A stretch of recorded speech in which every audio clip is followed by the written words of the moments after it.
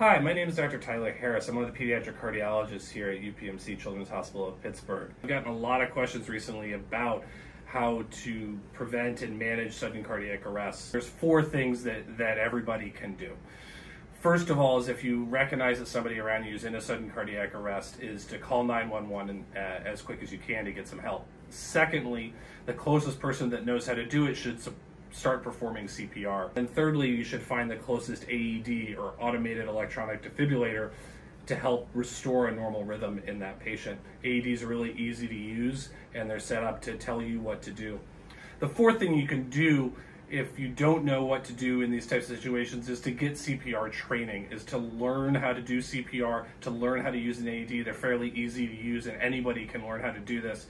So if you don't know how to use an AED, you don't know how to do CPR, there are lots of local classes that you can take to learn how to do this so that if you happen to be nearby someone who has one of these unfortunate events, you can help save a life.